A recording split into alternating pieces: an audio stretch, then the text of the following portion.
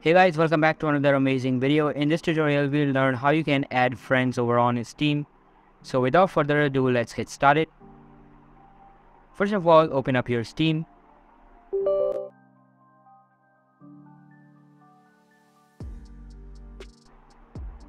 Once you are over here, now if you click on this friends option in the top left and go to add a friend, and here you can see it says your account doesn't meet the requirements to use this feature. Now in order to add a friend on Steam, all you need to do here, you're gonna click on your username right here and then go to friends. Now here you will find an option add a friend.